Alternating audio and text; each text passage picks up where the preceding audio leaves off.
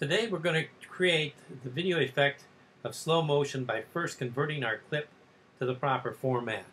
The first thing you have to do is select a clip.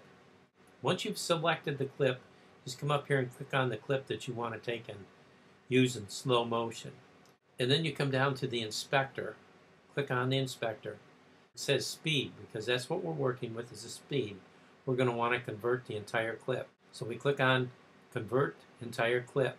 And what it does, it not only converts the little clip that we took up there, but the whole clip down here in the event section too.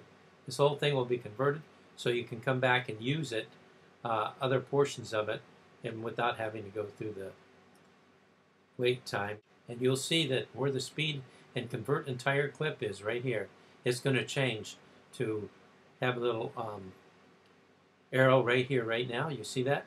And then it's got the turtle and also the rabbit on this side here. Now we can begin to take and adjust our clip. When you reduce it right here, it reduces the speed of the clip to 50%. So it's going 50% slower than the normal speed of 100%. And this here reduces it to 25%. Then we can take and come over here and reduce it further to 12.5%. In the event that you want to even make it slower than this, we can take and reduce it to 5%. So if we put 5% in there, okay, and then you see it just added a whole bunch more length to the video clip itself. You want to take and make it faster, it increases it first by 200%, then it increases 400%, then up to 800%.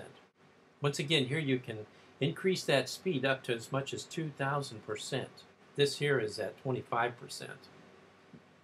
Right, you can reduce it to 12.5%, which makes it even go slower. Give you some idea how much it slows this up.